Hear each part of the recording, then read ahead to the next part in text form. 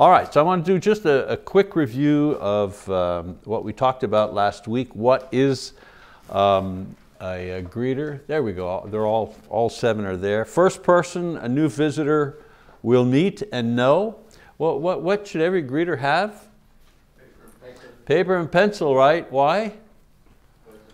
Yeah, write names down. I don't know about you, but I can't remember names, especially you're meeting new people, so very, very, very important, especially when they leave and you say, goodbye Bill, goodbye Jean, and it's very, people appreciate when we remember their names. Also, we said the greeter represents the church, the way they look, the way they dress, the way they act, very important. Also, greeters are sources of information. Where's the bathroom? Where are the classes? Where's this? Where's that? Is there extra parking on the side? My mother's coming, but she has a walker. Where's the best place? Okay, around the side, let me show you where. And always, you don't point to where stuff is, you do what? You take them, yeah, you take them, absolutely. You're facilitators for a challenging situation because visiting a new church is what? Yes, it's scary, it's stressful, you don't know anybody, especially if let's say you're a Catholic and your buddy is a member of the church and he's been bugging you, come to church, you'll see, you'll like it, okay, well I'll go there Sunday. And he shows up and he hasn't got a clue and you're not there yet. So the greeter is his immediate friend and contact and protector in this very strange environment here, very strange environment. So you're the facilitator. And the important thing that the facilitator does is he or she, there's one word that I emphasized last time, he reassures, it'll be okay, you'll see, we're not going to hurt you, it'll be fine, you'll enjoy it. You come tell me after if you enjoy, reassurance, very, very important. In all relationships, in all the counseling that I've done, number one things that partners need in a marriage, reassurance. They need reassurance, that they're loved, that they're cared for, that they'll be faithful, they need reassurance. Same thing with the visitors. You're a networker. You begin, what was the word we used? It was a military thing they used during the Iraq War. You start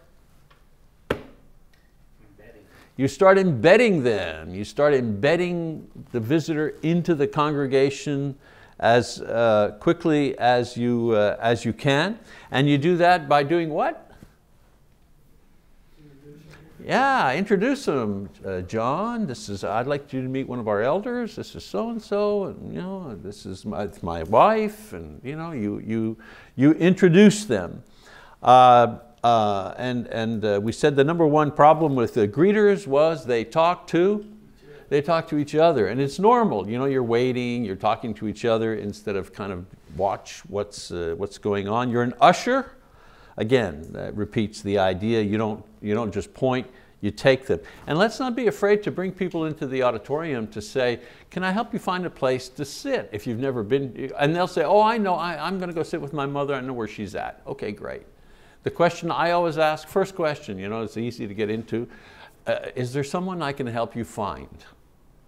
And that tells me where yes, we're here visiting from Dallas, we're visiting my brother. Okay, that tells me the whole story, who's your brother, and so on and so forth.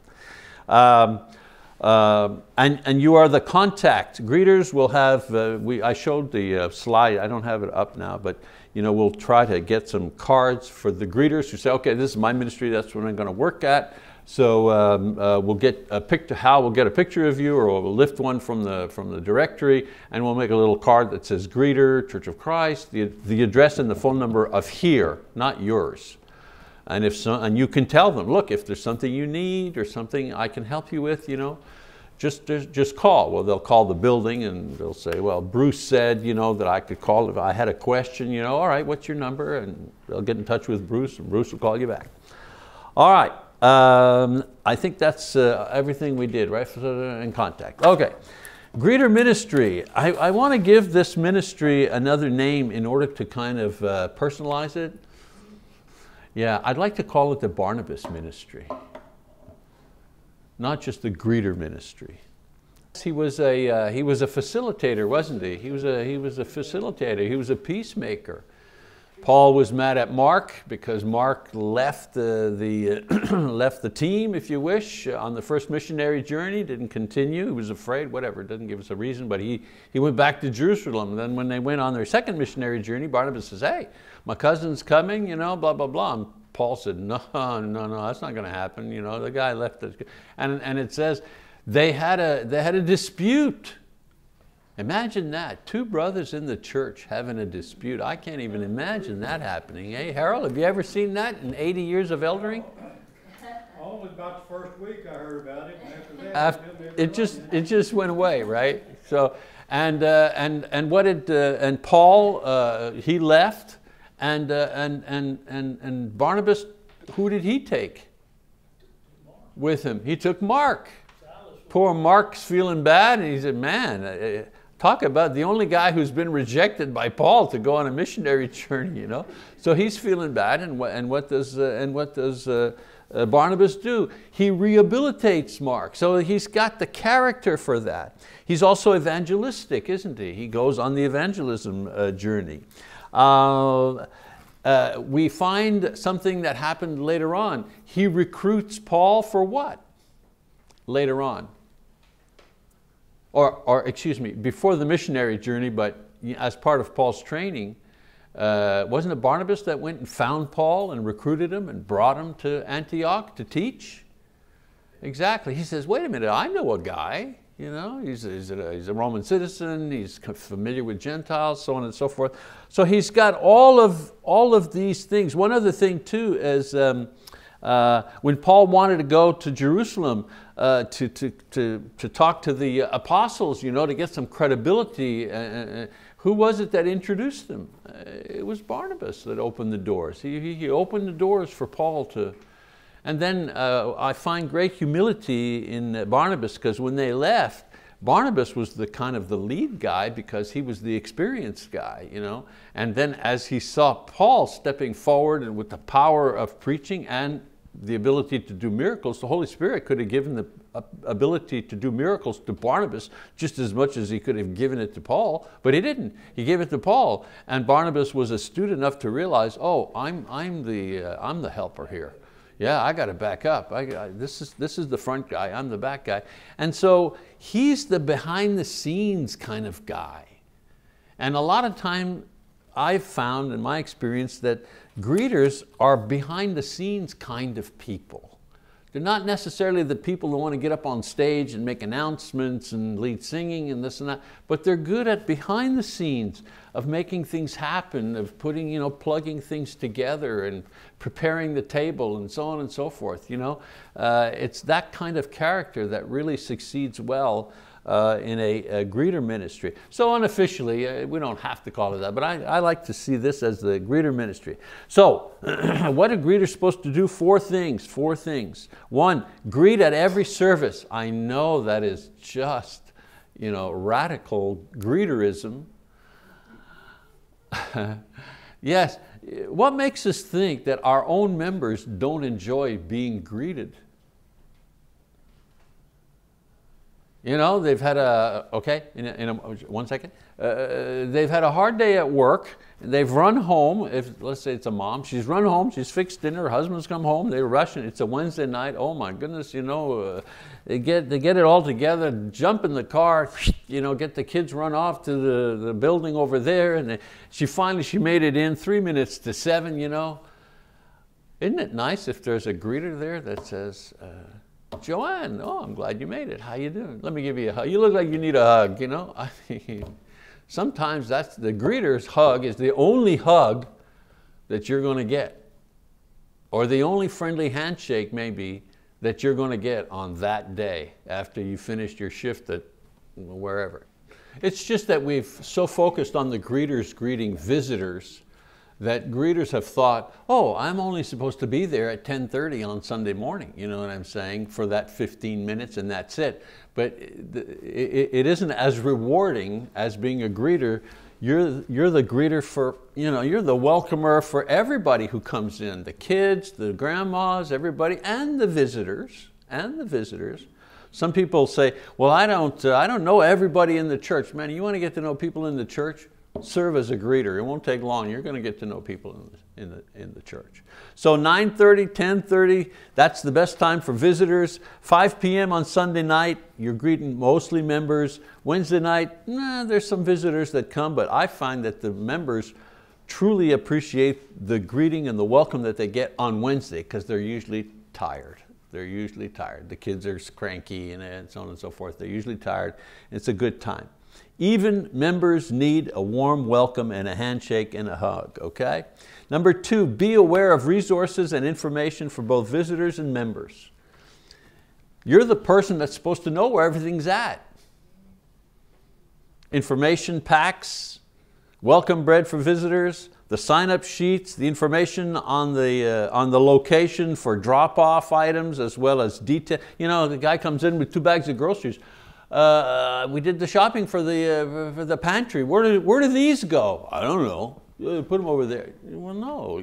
Find out where those go. You know. Sign-up sheets. It's okay to, you know, you come in a little early. You look. What sign-up sheet? Oh, the spring picnic is coming up. Okay, that's here and that's there.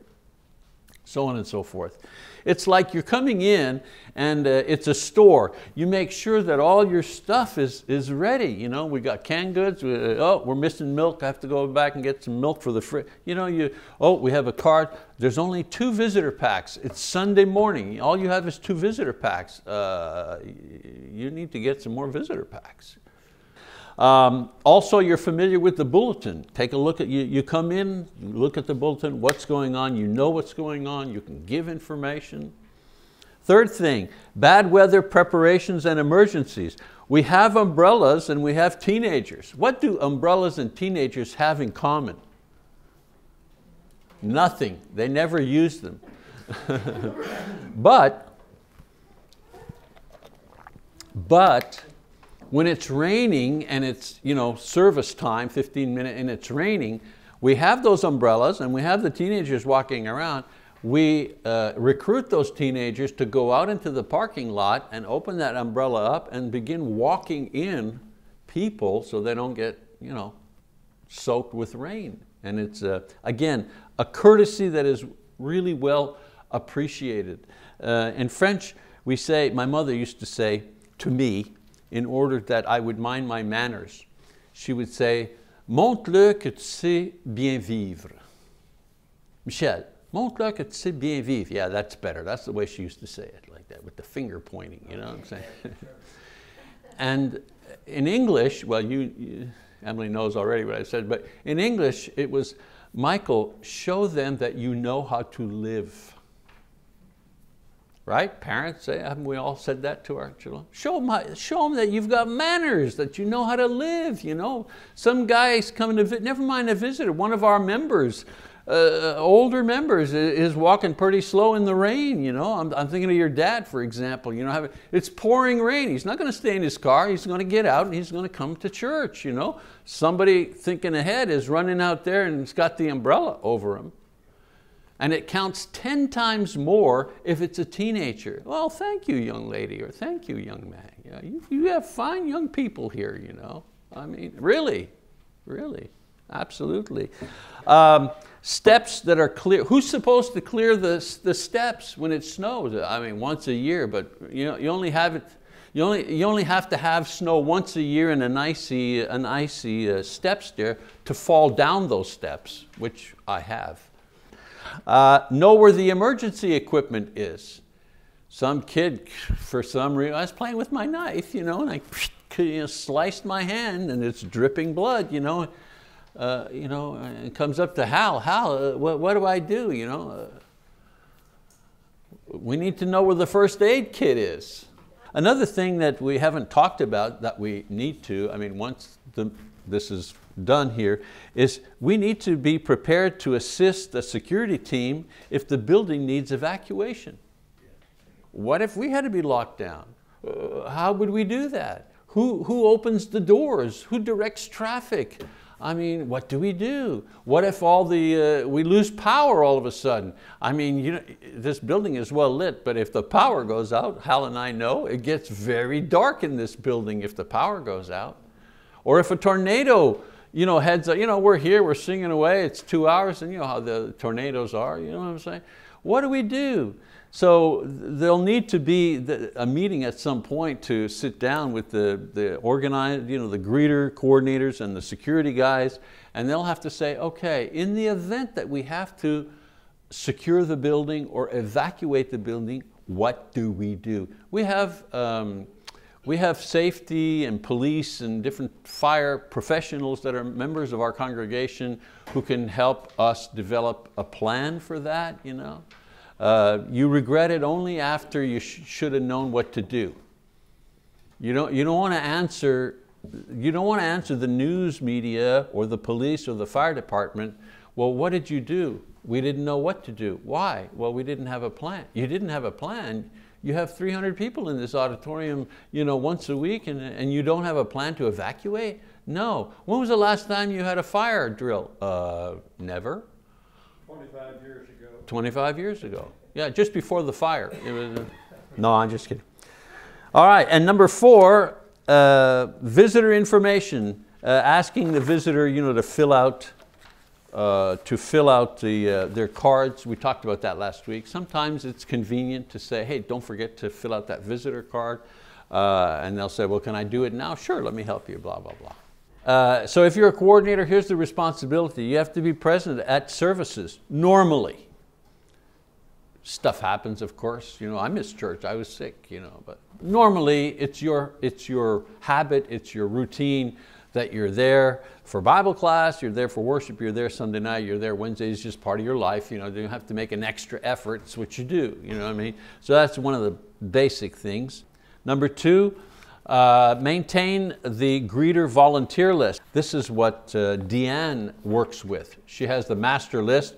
She picks names and she gives them to Tina, and Tina makes little reminder cards and she mails them. That you get a little reminder card in the mail and said, hi John, you know, you're greeting Sunday morning at such and such a time. You know. Thirdly, prepare greeter schedule for duty times and provide Tina with the schedule for the card mail out.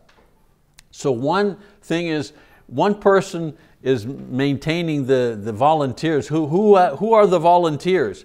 One person actually has a schedule and says, all right, Sunday morning, I'm going to pick these people, this, and that. Sunday night, this person. And like you need more Sunday at worship time, you need less on Wednesday night, obviously. 1 greeter, 2 maybe on Wednesday, Sunday night, 4 or 5 on Sunday mornings is good. Let's see, 1, 2, 3, 4. Confirm that the scheduled greeters will be present for their duty times and use fill-ins if necessary.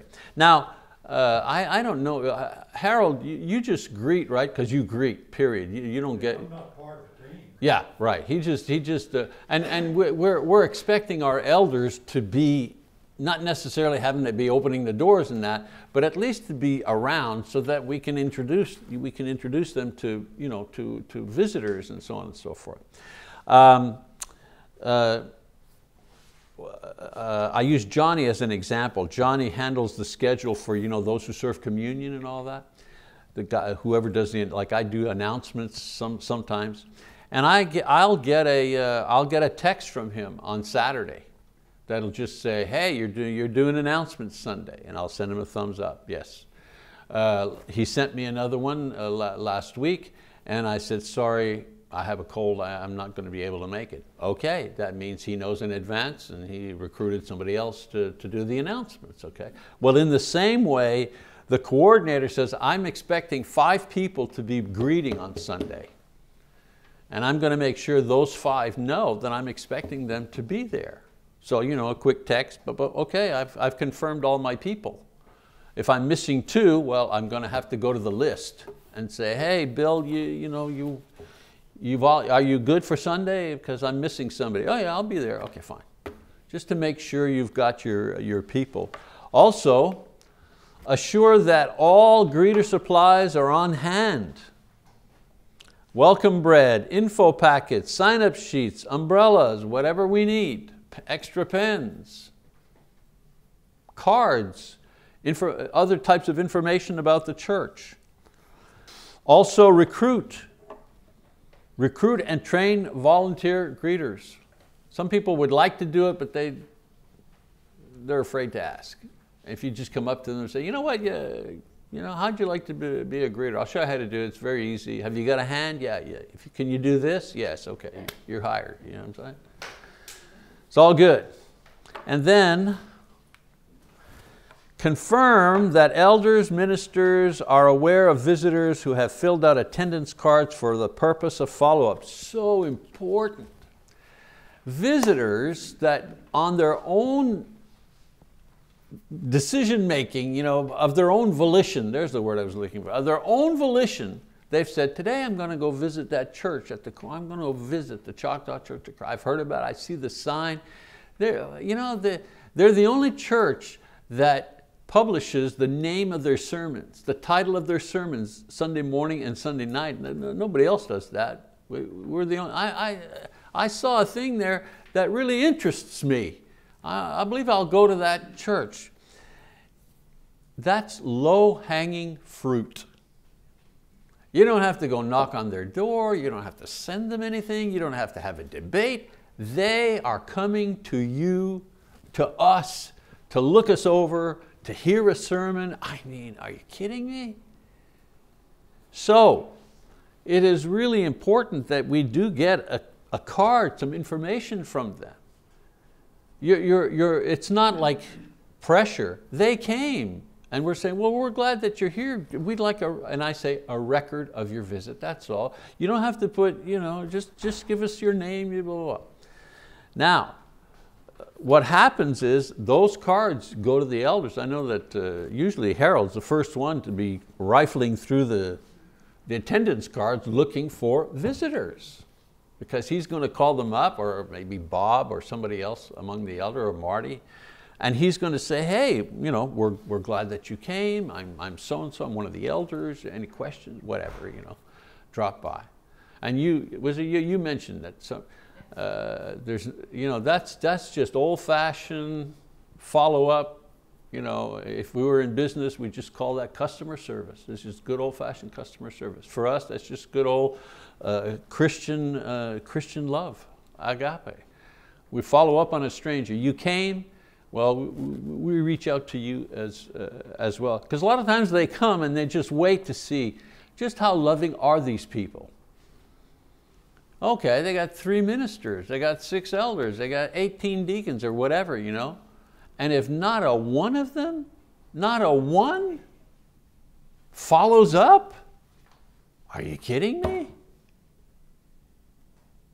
So when somebody follows up, it's kind of half expected, and it kind of reassures them that, okay, this church is really putting their money where their mouth is, you know what I'm saying? They're putting their time in. Very, very important. One of the things too is we need to realize the opportunity that we have here in Choctaw. As I drive around, I see them clearing so much land. They've already got the sidewalks put in the, where is it? Reno and Westminster. Anyway, there's a huge lot there where they've already poured the sidewalks and everything because they want to build. It's springtime, they want to sell houses. Well, those people among them, they're going to be looking for a church. So one last thing I want to talk to you about. If you have made a connection with a visitor and you're going to introduce them, be a little judicious as to who you introduce them to give us the greatest opportunity to make an impact and a follow-up.